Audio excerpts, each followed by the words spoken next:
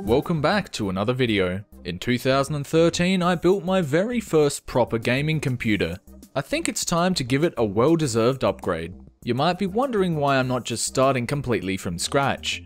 Well, there are many reasons which I'll get to in a bit.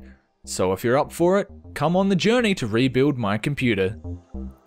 My original rig is rocking a Core i7 4770K, 32GB of DDR3 RAM, a GTX 970, two 480GB SSDs, and two mechanical hard disks.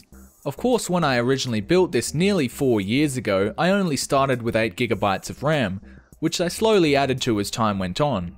The GTX 970 didn't exist back then either, as I had previously upgraded that a few years back as well.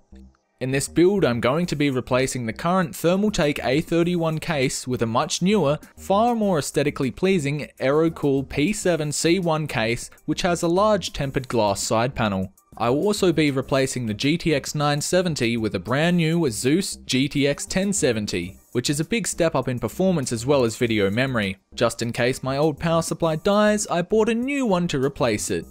I'll be keeping the same motherboard, CPU, and RAM as they are still really good even here in 2017. I wouldn't see much of a boost in performance if I bought a newer Intel i7 CPU. If I did buy one, I'd also have to buy a newer motherboard that supports that socket, as well as newer RAM. So to save on costs, I'll just keep what I was already using. First of all, let's unbox the new parts. The Thermaltake Litepower 650W power supply will set you back $59 at MSY in Australia. Next up, we've got the ASUS GTX 1070 graphics card. This card will set you back around $529. The new Pascal architecture provides better performance all around with a faster clock speed and faster GDDR5 memory. It's a decent upgrade as I was pushing the 970 to its limits with some games. Last of all, we have the AeroCool Project 7 case. For $169, it's definitely one of the better cases that are sold at MSY. One thing I had to make sure of is that my current full-sized ATX motherboard will fit. Of course, being a mid-tower, it does indeed have the space for one.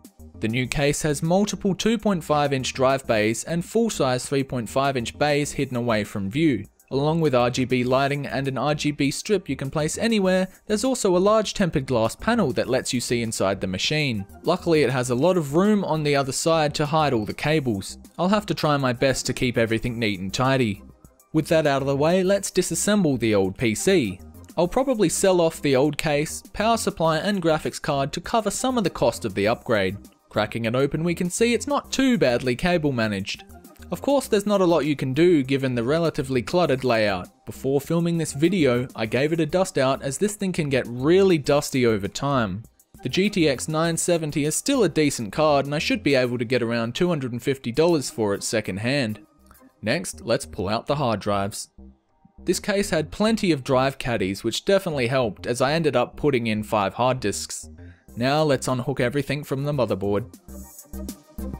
The old power supply still works fine, so I'll likely sell that off cheap as well. Last of all, I'll take the motherboard out.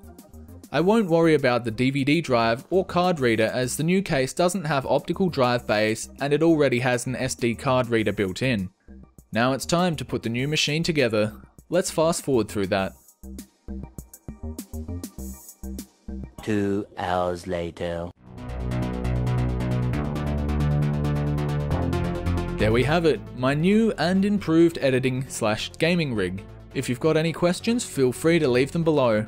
Once again, thank you so much for supporting my channel. Click on the links on screen to see some of my other videos, and I'll see you next time.